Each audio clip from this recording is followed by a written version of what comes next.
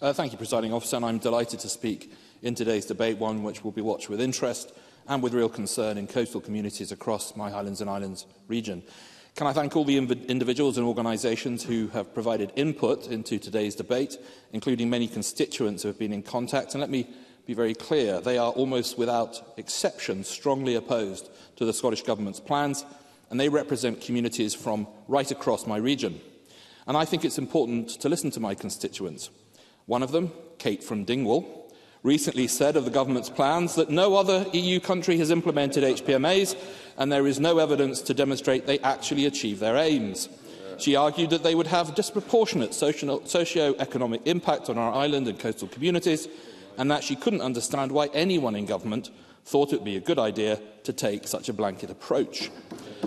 Well, I hope Kate from Dingwall will stand by those comments she made when campaigning for the SNP leadership, and that she will stand up for our constituents and our coastal communities today by voting against the Scottish Government's shameful attempt to water down the Scottish Conservative motion. Only by doing so will she send out that clear message that she opposes these SNP Green proposals. And I hope those of our SNP colleagues who represent coastal communities will do the same. They will know as well as I do the real anger their government's plans have caused and the real fear for the future it is causing in these often fragile communities. And they will know that if they prioritise the deal with the Greens over the future of their communities, they will never be forgiven. Presiding Officer, these plans have been rejected right across the Highlands and Islands.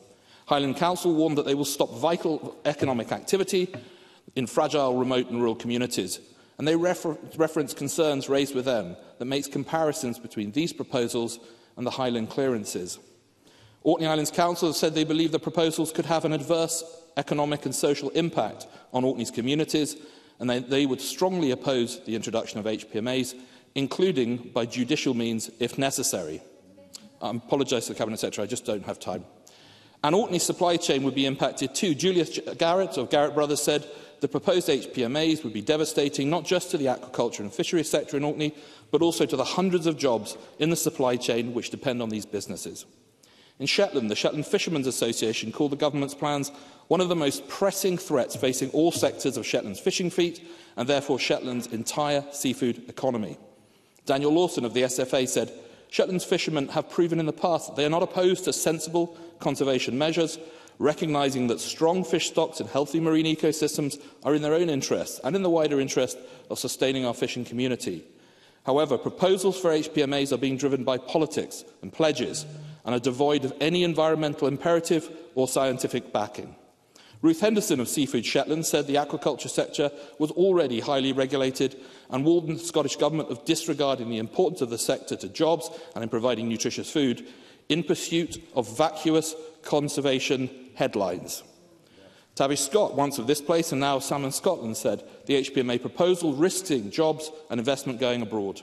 How does that fit with the Cabinet Secretary's own claim that our seas must remain a source of economic prosperity for the nation, especially in our remote, coastal and island communities?